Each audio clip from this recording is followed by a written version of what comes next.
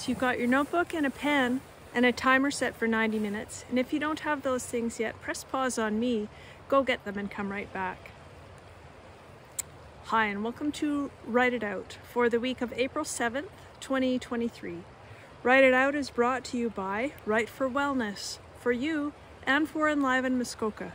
Enliven Muskoka provides services and programming to anyone whose life has been impacted by cancer. If you can, please consider making a donation or volunteering for Enliven Muskoka today. So what is Write It Out? Write It Out is 90 minutes of time that you set aside for yourself once a week or a bunch of days in a week. But it's time that you've set aside for yourself just to do some writing and find out what's on your mind, as Neil Gaiman has said. I like to understand how I feel about something by writing about it. He said that always enlightens me. So that's what we do. We turn off the editor in our head. We don't worry about spelling, punctuation, or grammar, and we just write. I'll provide you with a word prompt and a story prompt, and you can use either one or both of those prompts to help you with your writing. Or if you already have something in mind, then please just begin. But having something just helps you begin, even if it reminds you of something else. It's all good. And what to write? Well, you might want to write a story, or a letter, or a list, or a journal entry, or a poem, or a song. It's limitless. Whatever comes to mind for you today is just right. So I do like to begin with a very short relaxation, and that's just to help separate the busyness of your day from your writing time. It's kind of like a reminder to yourself that, okay, now everything else turns off and I can just focus on writing. So let's get present, shall we? So you can either watch the screen or close your eyes and take a nice deep breath. In through your nose, out through your mouth. Relax your eyes, your ears, your jaw. Relax your shoulders down away from your ears.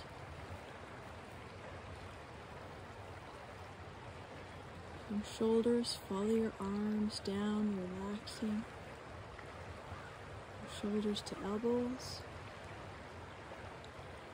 From elbows into wrists. And wrists into hands. Just relax both your arms and your hands. Feel the heat and the aliveness that's there in your hands. It's kind of a tingle.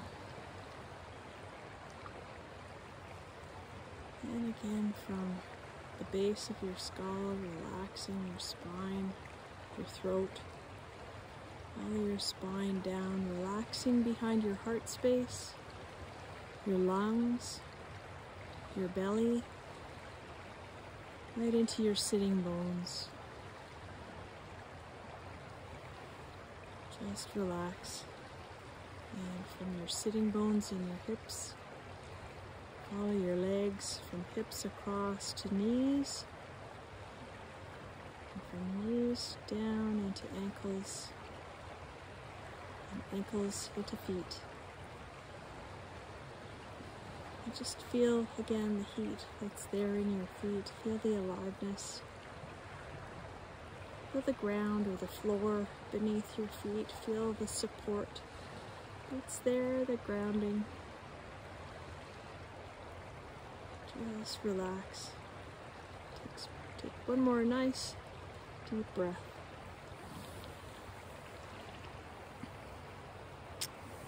And so our word prompt for this week is the word promise, or promised, or promises, or promising, or whatever that word makes you think of. And the story prompt is from the book Original Highways by Roy McGregor. And I'd like to dedicate this session of Write It Out to my father-in-law, Bill Charlton, who passed away in January of this year. We just had a celebration of life for him this weekend, and he's kind of been at the front of my mind, and he would Loved to sit on a riverbank anywhere, so this is dedicated to him. Goss, now in his mid-50s, became fascinated with river pollutants in a unique manner. He grew up in Kenora, where his father was warden of the area prison in the early 1970s, when mercury poisoning from area pulp mills became a national issue. He was an impressionable youngster when a fishing ban went into effect along the Wabigoon and English River system and led to the economic collapse of Grassy Narrows First Nation, where a successful commercial fishery had operated for decades. While both the paper and chemical companies that had been polluting the waters closed down in 1976, the mercury remained in the water for decades. That was reflected in my father's jail, remembers Goss. It was filling up with people's social ills. Ever since then, he has dedicated his research to finding a workable balance between a sustainable environment and a sustainable economy. We can find that, he says. We have to. Most people don't think about the watershed because they can turn on the tap and get water. We essentially don't appreciate water until it's gone. That's your story prompt. Again, the word prompt is the word promise. You've got 90 minutes on your timer. Press pause on me and write it out.